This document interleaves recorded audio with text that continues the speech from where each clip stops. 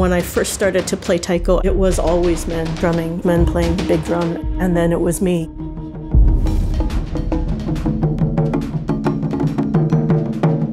I'm Tiffany Tamaribuchi, and we're in Sacramento, California with If Cities Could Dance, and we love taiko! As a professional taiko performer who tours internationally and teaches, I'm one of the few women in the world who does that.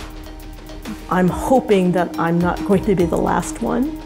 It's a way to connect people to my Japanese culture. It's a way to say, look, we're powerful, we're joyful, and we're here.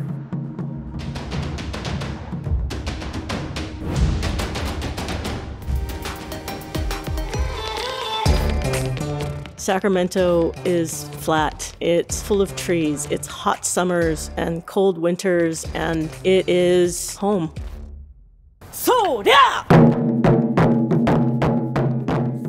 Taiko is a Japanese-based percussive art form. It's like a martial art, a dance, a sport, and theater arts all at the same time. It is the marriage of movement and music and community spirit. Taiko is about the dance and the space in between the beats, not actually just the beats themselves.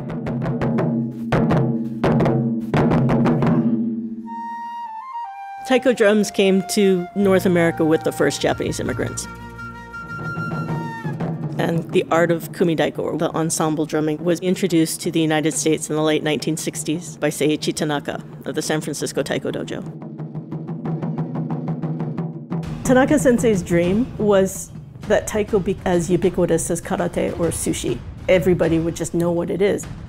When I grew up in Sacramento, there was not a taiko group. I talked to Tanaka Sensei, and he was like, you come study with me, I'll teach you, and you can start a group.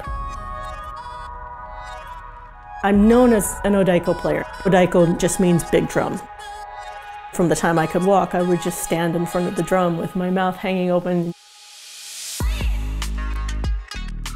The beauty and the depth and the richness and the magic in it, that's something I really want to preserve and share with people. I grew up wanting this connection to Japanese cultural heritage, a sense of identity that my dad didn't have because he was born in an internment camp. Early 1900s, immigrants had settled in the Sacramento Valley area, and there was a thriving Japantown.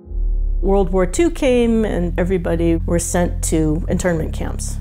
People lost their possessions, and then post-World War II, they came back, and the city of Sacramento had decided to basically use most of the land that Japantown had been situated in. All the culture, all the things that had been so vibrant was just gone. My grandmother impressed upon me how important it was that I should know where I come from. So to have this practice that I hold dear is important enough to me that I would like to see them continue. Years and years, I've been asking to do things that I was told only men can do. I went to this contest in Fukui. There were 23 other competitors, all were male.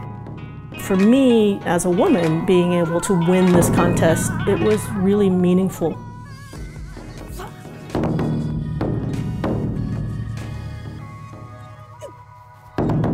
When you're playing odaiko, there's this liveliness that you have to carry through your whole body because odaiko is bigger than life, and you have to be bigger than life.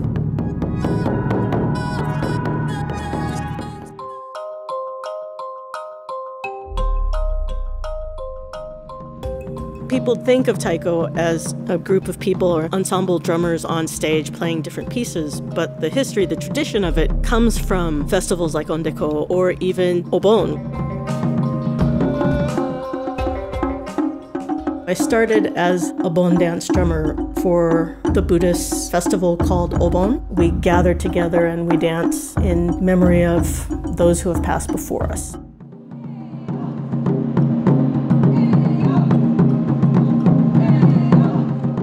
odaiko. It's a festival that involves type of kami, a type of sacred being. And we dance from house to house to bring good luck and to ward off bad luck and bad health. Bringing it to Sacramento was a way of sharing something really precious with my community.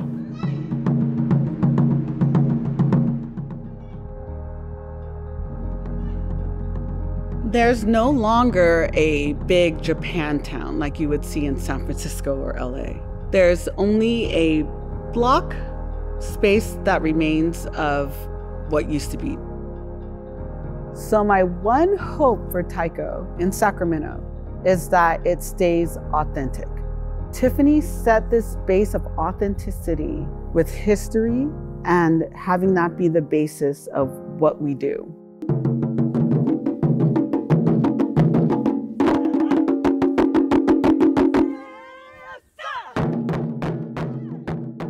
Traditionally, the taiko player's job is to hold that spirit, to hold the community. And there is this sort of magic that people still believe in. If we do this right, we will make a difference for this family. We will make a difference for this town. I want to believe in that spirit. You're hitting a drum. You have people's attention. So what are you going to do with that attention? Thank you for watching today's episode and letting us share with you how taiko beats keep our community strong. If you'd like to learn more about taiko in North America, be sure to catch the next episode of Soundfield in the link below. Domo arigatou